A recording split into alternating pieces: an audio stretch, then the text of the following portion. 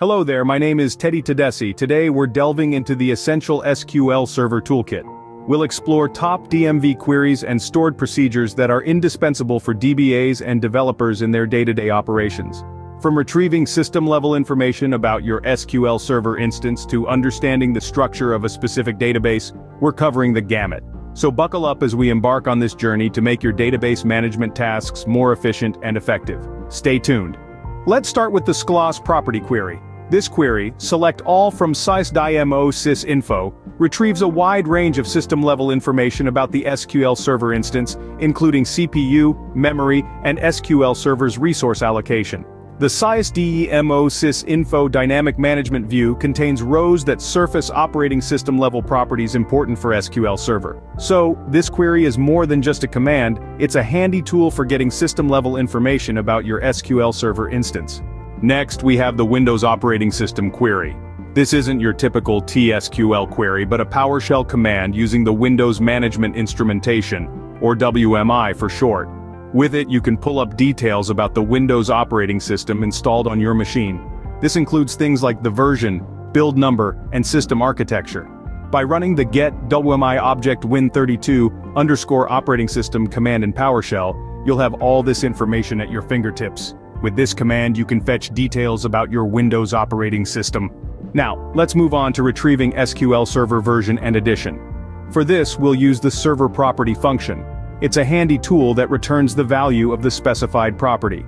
So when you need to check your SQL Server's product version, product level, or even the edition, this function has you covered. Just run the following query. Select server property, product version, as product version, server property, product level, as product level, server property, edition, as edition. This query is essential for understanding your SQL Server instance. Let's proceed to retrieving databases information.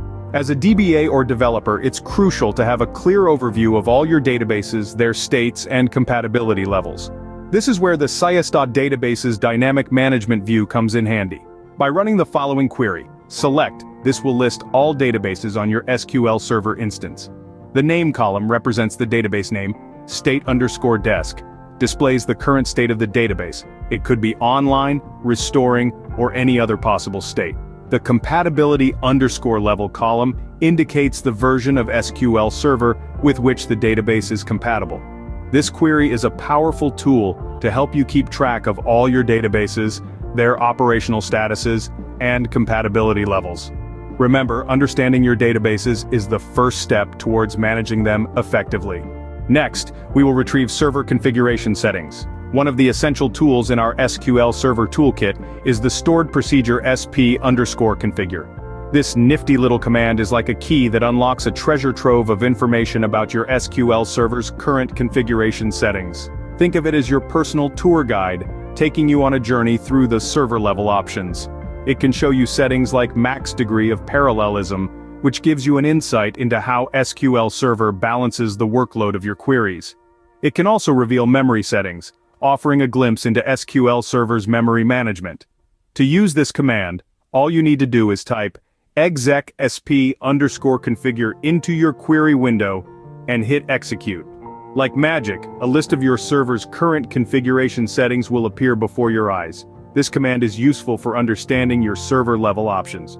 So the next time you find yourself wondering about your server's configuration, remember sp_configure is your friend. Finally, let's retrieve information about tables in a specific database. Now, this is where things get interesting. We're not just looking at the system as a whole, we're diving into the specifics of a database, peering into its structure, and understanding its very fabric. So what's the magic spell? Here it is, use your database name, select schema_name, schema_id, as schema, name as table name from sys.tables. You might want to replace your database name with the name of your database. This query will list all the tables within that database along with their schema names. It's like opening a treasure chest and seeing all the jewels neatly laid out. This query isn't just useful, it's essential. It gives you a clear, organized perspective of a database, making it easier to navigate and work with. So next time you're exploring a new database, remember this little gem. It's your key to understanding the structure of any database. And that concludes our exploration of the essential SQL Server Toolkit. We've delved into the top DMV queries and stored procedures, all vital for both DBAs and developers in their day-to-day operations. From retrieving system-level information to getting detailed insights about your databases and tables, these tools are key to efficient and effective SQL Server management.